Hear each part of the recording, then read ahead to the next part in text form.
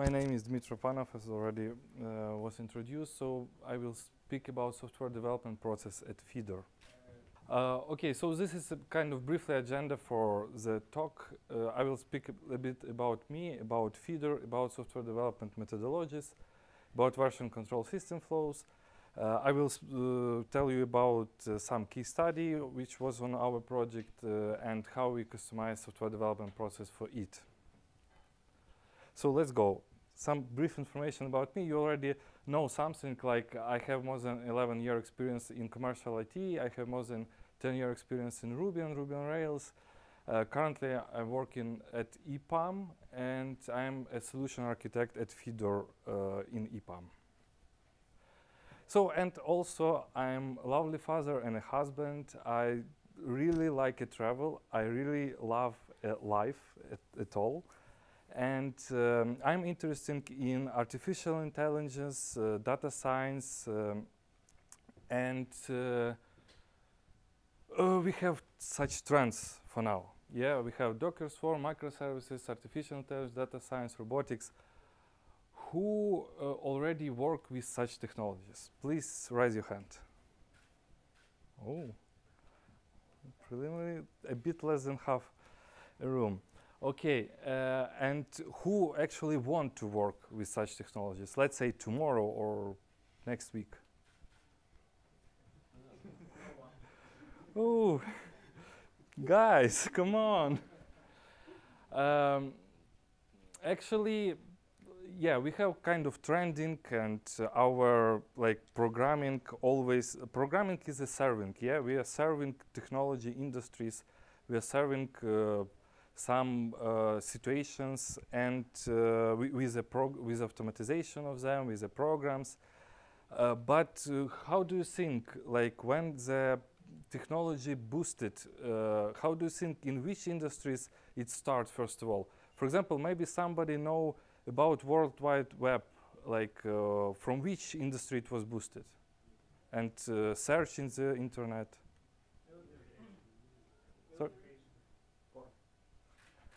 Right, yeah. It was start from porno industry, yeah. Actually, they need to find some files on, and for that they create a small application to search files among the drives. And this was kind of start of the Google, actually. And now we know about artificial intelligence, yeah. And in artificial intelligence, we have face recognition technology, yeah. So it was this technology also was boosted by porno industry because they invested a lot of money in order to find actor for the video, because it's obviously like a lot of time need to spend to understand who where is playing. Yeah, so that's kind of automatization, yeah. But sorry. Face recognition technology was boosted.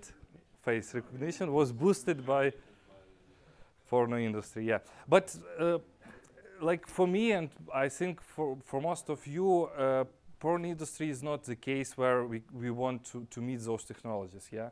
So someone told that we can find them in military. Yeah, it's true. Also in military, a lot of things actually start from military, yeah, because they have a lot of budgets, and even in some countries this budget even not calculated at all. And yeah, they start everything and invest in everything like new. But like actually for me, I don't want to work in military because it's kind of a force, violence. It's kind of yeah. When it's defense, is good, but when it's attack, it's not good. Yeah. So my choice was banking and fintech. Yeah, this is also industry with a lot of money, and as we can understand, where we have a lot of money, we have investment, and we can boost technologies there. So I choose banking and fintech. Does anybody know about PSD2? Please raise your hand. Who knows what is that?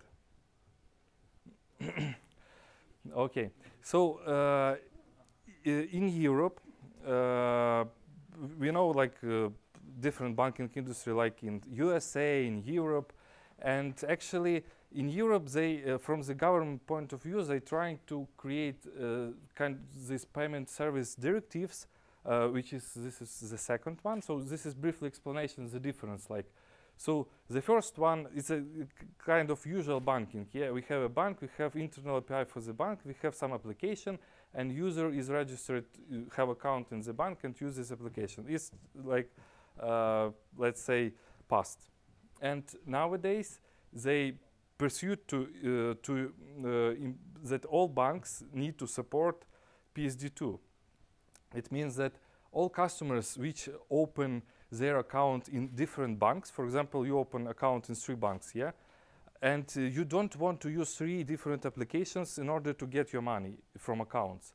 And also, when you want to pay your money in some financial system, payment services, and so on, you don't want to have for each service a different application in order where you need to log in and transfer money to account.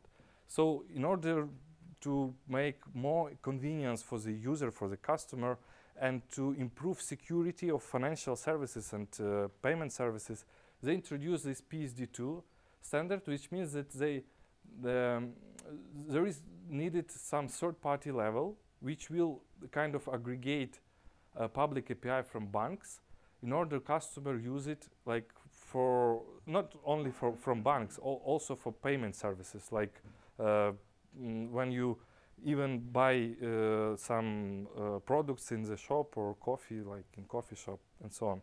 So nowadays in Europe, even like in when I was in Copenhagen, they even not use plastic card. Yeah, they pay with a mobile phone. And actually, why it is kind of important in banking technology, banking and fintech, because actually PSD2 was already created, the standard was created and start pursuing. So you can see that till 2019 it will be already forced for the companies to allow to get accounts, user data by the public API. So it means, but we understand that a lot of banks, they does not have those APIs, they does not have those technologies. So this kind of opportunity. And that's why I want to talk you about Fidor as a company with which I, like a client of EPAM, with which I'm working. So actually, they create this kind of the system which is give ability to start like banking systems, or give ability to run banking systems or payment systems or banking services. So, and they also have a lot of kind of these technologies on board. So they have community service which allow to communicate users in the network as the same as we have in Facebook, or but this kind of already past thing. They have cryptocurrency integration, they have blockchain integrations, they have artificial intelligence, which was kind of implemented in partnership with a company which created kind of virtual assistant who support banking customers in order to tell them or describe some products of bank, what they can choose and so on. So obviously they have private clouds and they have really robust API. And like about blockchain, so Fidor Bank is using Ethereum, which is the second powerful coin after the Bitcoin, and the Ripple system, which allow to spend actually Bitcoins, also was integrated with Fidor in 2017. And also Fidor with Kraken Unite start to launching cryptocurrency bank, which is kind of use blockchain and the same thing as a blockchain, but kind of not like more legal or more regulated, let's say. And like for now, like you can see, Fidor have created solution for one-shot project from Netherlands, and so actually they create the platform for the integration to PSD2 for them, and it's like very important for now in Europe. It's kind of because they need this. And I need to talk a bit about Fidor architecture because in the future slides, in order to explain them, you need to know some information. So, like as I told, like the system can be go up on a different core banking systems. So there could be used different core banking systems. Actually, they provide this Fidor operation system, which contains of some services, which is connected to the kind of accounts, transactions, security services, and so on, which is actually creates as a core. And there are also services, kind of front-end services, which make API to the front-end applications, like mobile system, tablets, and so on. This is kind of the layered architecture, and the main idea is that we have this Fidor OS, which is kind of reusable for all customers, and like this is a core which is used for any customer in order to automate their banking processes. Okay, I think I speak a lot about banks here, too much. Okay, let's go to the software development methodologies. So, can you tell which software development methodologies you know? Okay, else? Right one. Which else? Sorry? Workaround oriented. Mm. Stack Overflow, very good. Stack Overflow, copy pasta. Okay, like I think you all know about those kind of standard software development methodologies, and like so I would not explain them because you know everything, like what is Agile, Lean, XP, and so on. But the idea is that we need to know them, and but only to know them is not enough. We need to understand how we can evolve them, how we can adjust them for our projects and for our needs. So who know about Scaled Agile framework and less? Raise your hand. Okay, so the idea is that we know all about Agile, yeah? And we know which processes, which things, which like we have a framework in Agile, kind of Scrum. We have that Agile is iterative process and so on. But it's actually work for the, let's say, for the projects, yeah. But how to apply Agile to the whole company, where we can have 20 or hundreds of projects, yeah. So in order to company be Agile. So all departments of company to be Agile.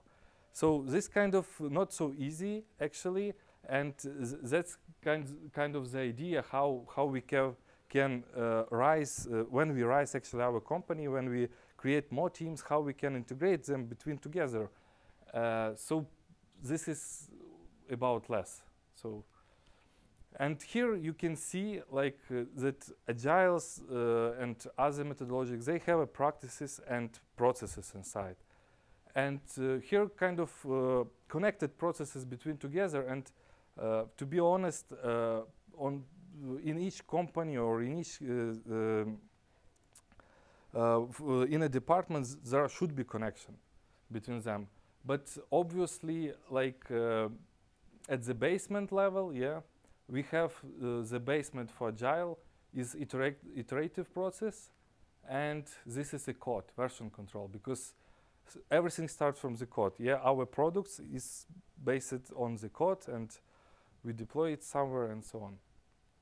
So let's talk about version control system flows. Who work now not with Git? Please raise your hand. Not with Git. Now.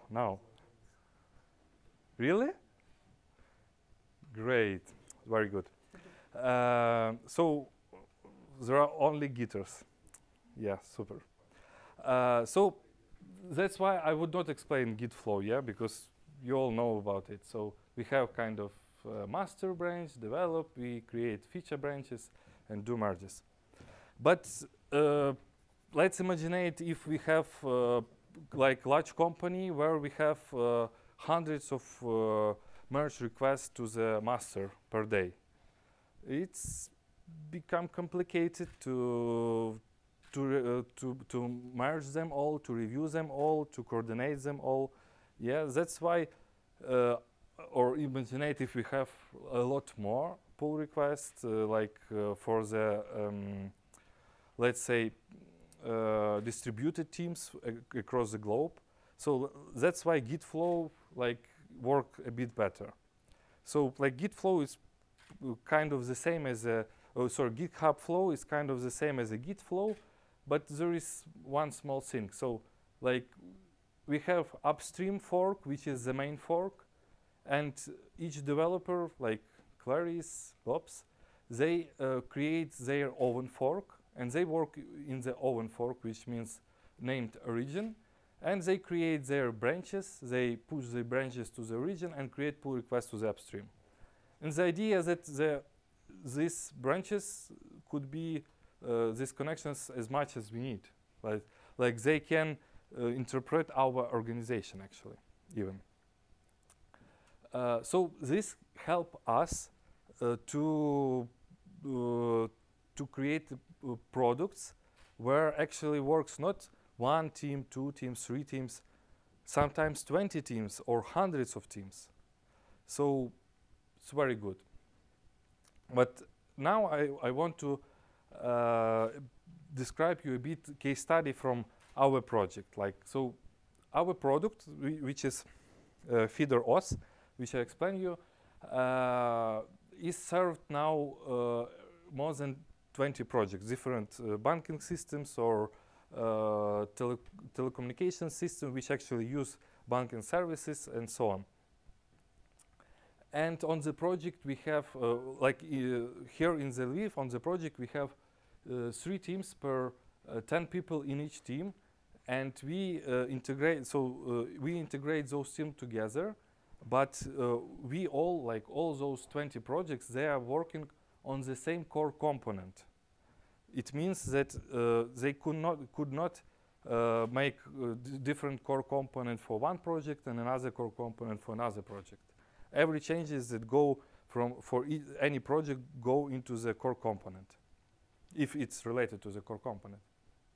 And also, in order to understand that we create really quality solution with a good quality, we have manual and automation testing. So, like, what is the idea? The idea is that in order to understand processes and improve them, we need to understand the complaints. Actually, what we need to improve. Yeah. So, and here is I describe it a bit. Main complaints from different roles on the project, like from developers, from QAs, from test managers. So, like from developers, the main concern is too many time for review of pull requests to core components, because all projects working on that, and it could take a week or several days. Like from QA, they do rerun manual tests several times, so it's not efficient. And a lot of configuration issues, even because a lot of components and some config could be not applied, and this kind of not issue, a real issue, but configuration issue, and it's consume time. Like, for example, from dev leads, obviously we need to have all pull requests reviewed. Yeah, like we understand that this is true, and we need to have this control. And also, it is very good to have test automation before merge in order to understand that, because when dev lead review pull request, he need to understand that this pull request does not break already existing functionality. So this kind of the schema which explains the process, like the start process, or on which we were working, and which we are which I am actually to improve. So you can see like the developer create code to the and in their branch in the fork, and create this pull request to the core banking fork, core component fork, and just wait, and can wait like a day, sometimes even week, which is very bad, yeah, because he even could not understand if the code is good or not. Like when it is merged, we create kind of the build. Yeah, we work on the Docker, so create build and deploy is very easy. But we need to wait until this in order to create build to deploy to the our development environment and staging environment and UAT environment. So this kind of the main bottleneck, and we need how some mechanism to resolve it. Actually, we could not avoid this review because it's merged to the core components. Yeah. So how actually I would like to address those complaints in order to resolve them? Yeah, this diagrams looks a bit more complicated, but actually it helps. So like this the same, like developer create pull request, but actually before he created pull request, he can run Docker instances images on his own local machine in production mode and test configuration. It will mean that the same configuration will be applied for all other environments, and there no configuration issue will be. After that, dev lead fork, in the dev lead fork he create pull request, and this pull request is kind of reviewed by the dev lead. For each team we have a dev lead, yeah, and during the review process there is a created build which deployed to the Dmytro dev environment where automation test is run, and dev lead can understand that this pull request does not broke anything that was implemented before. And after that, like when dev lead understands that everything is good, some rework is already done by the developer,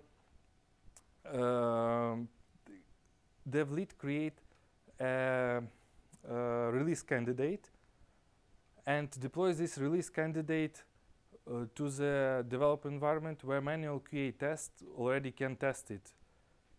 And after that we have already some build, we have already tested build, but we yet not merged to the core component fork. Yeah, so after that we create a pull request into the core component fork, so core team can review it,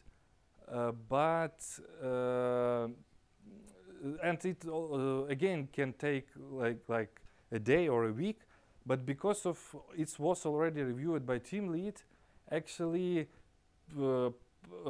this time is really reduced, because this review like tests already provided, code review already provided, and they just review kind of if this not broke projects like component for other projects. And and after that we deploy to staging and UAT. But the idea is also that we even not need to wait until testing finished on the dev sandbox with release candidate. In order to create pull request, we can create in progress pull request to the core component even on the stage when pull request was reviewed on the dev lead repository. Common repository. So it also will boost a bit. So sometimes like efficiency was kind of, if with one pull request we need to wait a week, now we can wait there like a day or 2 days. And in common process we can wait like 3 days at most. Yeah. So and when when we actually create this flow, what was also interesting that at the start I told that this is my second pivorak, and I was in the previous one where here was good speaker from Kiev, guy who explained about Linux. And what was interesting is that he showed the flow from the Linux that Linux used, and I realized that this is actually very similar flow that we actually use now, because it's the same kind of the leads who is maintainer of some subsystems, and after that they create pull requests to Linux torvalds, which is kind of the core. Yeah, so this distribution give the ability to really process a huge amount of pull requests and keep quality with it. So the outcomes will be, just to repeat, that we need to keep learning software development methodologies. We need to gather complaints on our processes from our stakeholders, actually from us, from different roles of our company. We need to describe this existing process and have them documented, because if we cannot understand what the process is, we cannot improve them. Yeah, it's like obvious. After that, when we know, let's say, requirements or complaints, we describe existing process, we think about how we can improve our process, yeah? And we improve process, we improve efficiency, we improve quality actually of work of our developers, and they can go home earlier. So this is kind of the reference of materials that was used. And thank you.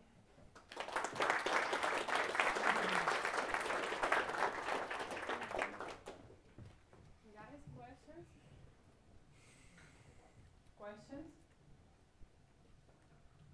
Okay, nice work. Good processes. Okay, what if something goes wrong? Because it's life, it's real life. Yeah. That's why this is kind of the cycle.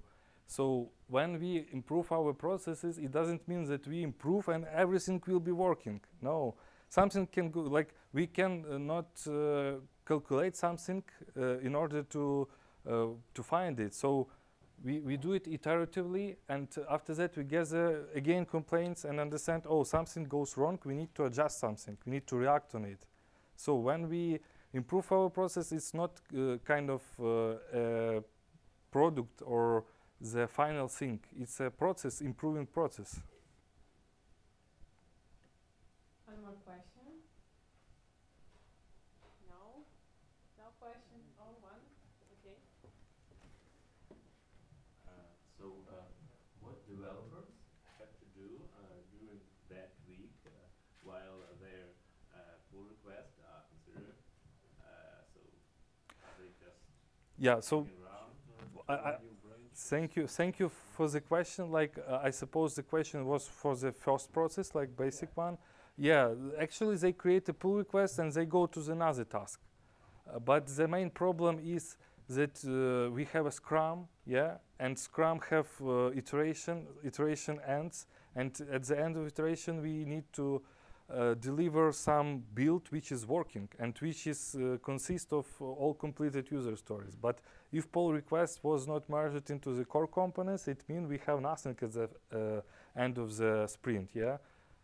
So that's why, like, this is not the case when developers just drink a coffee, but this is the case when we need to boost it because of the delivery.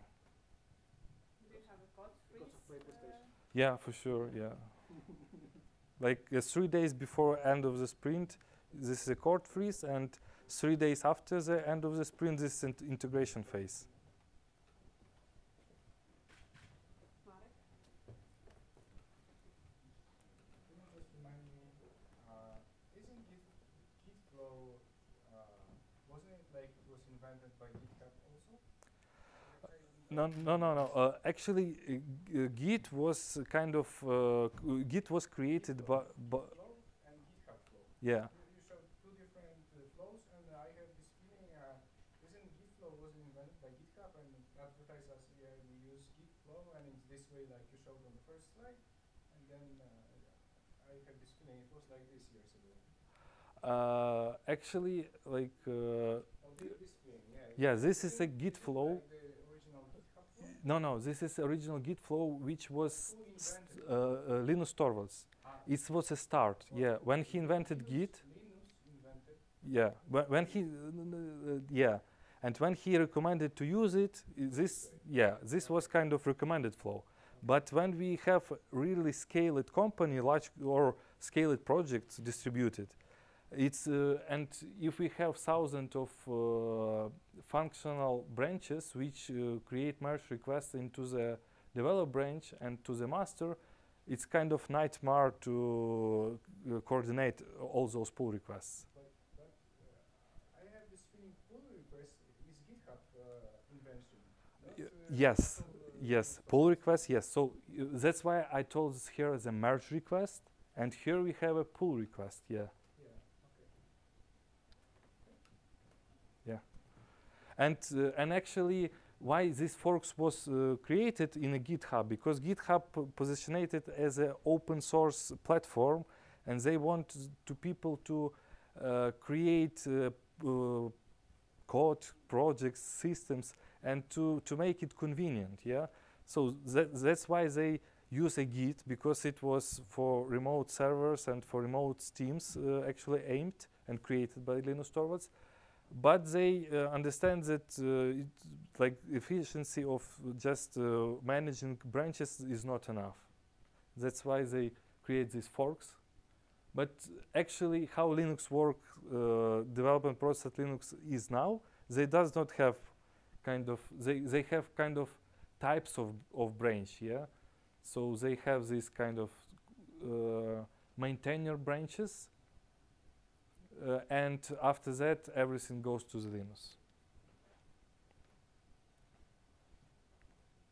And interesting thing, but it's from previous conference, that actually Linus Torvalds has account on GitHub, but there is a text that please do not create pull requests there because we does not consider them. The last one. Say your name before you answer the question. I'm Andrei. Heinrich? Hi, Dmytro.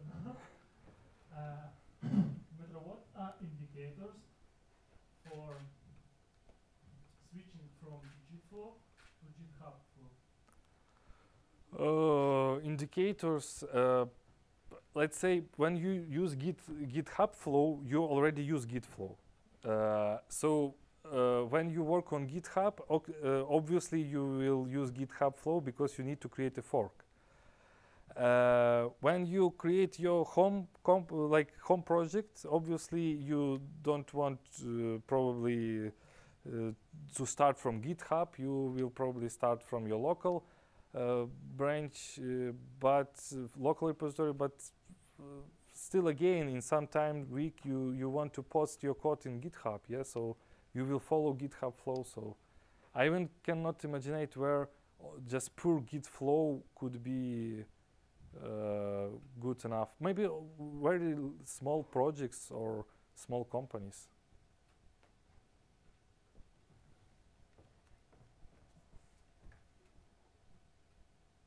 Okay, guys, let's say thank you to Dmytro. Thank you, guys.